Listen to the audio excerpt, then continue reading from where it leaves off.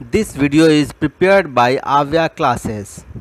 Please subscribe the channel, raise your doubt and watch the video for sure success in JEE, AIMS and NEET. Now we learn the energy height graph. So what is energy height graph? Energy height graphs give you an idea that how the kinetic energy changes with respect to height, or the potential energy changes with respect to height. So consider a case when a ball is projected vertically upward with some initial velocity, and because of this initial velocity v, the body raised up to a height h. So suppose we have a body of mass m and we have given its initial velocity v. Because of this initial velocity, it raises up to a height denoted by capital H and stops at this point. We term the ground point as a and the topmost point will be as a point B. Now we will calculate the value of potential energy at any arbitrary point. That is how the potential energy changes. So the potential energy at the point A will be 0 as the body is at the ground level. So we consider the potential energy equal to 0 at this point, and kinetic energy will be have the maximum value. So if I consider the point A, then UA potential energy will be 0 and kinetic energy will be equal to half mv square. Now if we consider the point B, which is at the top point, then at this point potential energy is equal to mg capital H and kinetic energy will be 0 as the body is in the rest. So based on this concept, we just move further that if we have to calculate the potential energy at any arbitrary point, suppose we consider any arbitrary point at the height h above the ground, then the potential energy at this point, we just term this as a C point. So potential energy at point C is equal to mgh small h.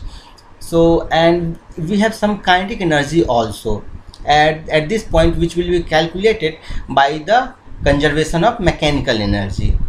So clearly potential energy at any arbitrary height is equal to mgh, and if we want to draw the potential energy, then what will be the graph? Here if you see that the potential energy U is equal to mgh, so U is directly proportional to h, and it's a U versus h graph will be a straight line making some slope angle theta, which is given by tan theta will be the slope of UH line, and the slope of the UH line as per the formula.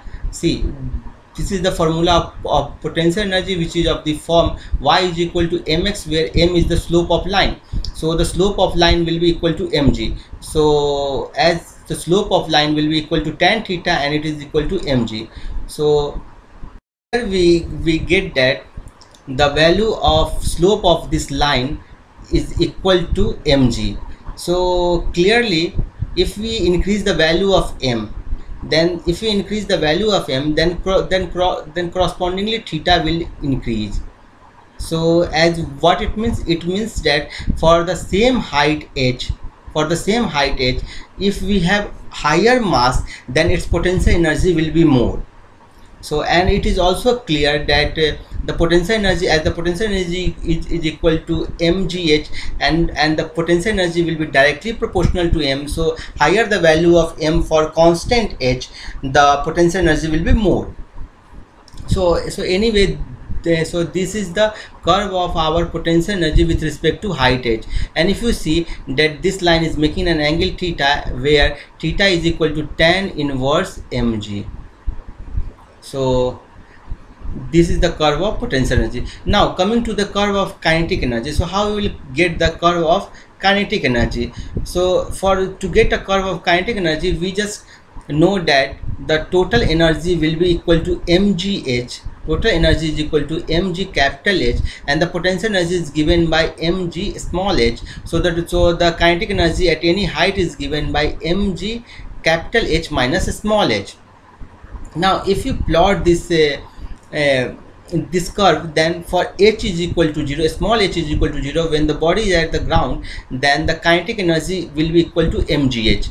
So this is the point, at the highest point we have a highest kinetic energy at the point A, and again this is the line having slope is equal to if I consider the line, this line, that kinetic energy is equal to mgh minus h, then this is the line of the form y is equal to mx plus c, where m is equal to slope of line, that is equal to tan theta, and here as per this equation is equal to minus mg. So slope of this line is equal to, if this line is equal to theta, if this line makes an angle theta, then this is equal to tan inverse, theta is equal to tan inverse, I just put it equal to theta 1, so tan inverse minus mg.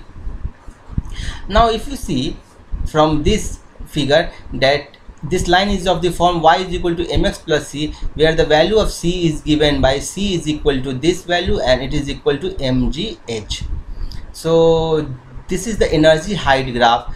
This is graph for potential energy, and this graph, this green color graph, is for kinetic energy. Now if you add these two graphs, we just get a straight line which is equal to, which is the graph of total energy, and the graph of total mechanical energy is given by u E is equal to mgh. So if we consider any point during the motion of this object from A to A to B, the energy will remain constant and it is equal to mg capital H. So important is that the both kinetic energy and potential energy curve are a straight line. Again, as the body moves upward, its potential energy increases due to increase in height, but its kinetic energy decreases due to decrease in velocity. At the maximum height, that is at the point B, the potential energy will be maximum, while the kinetic energy will reduce to zero, as the velocity of object will be zero at the maximum point.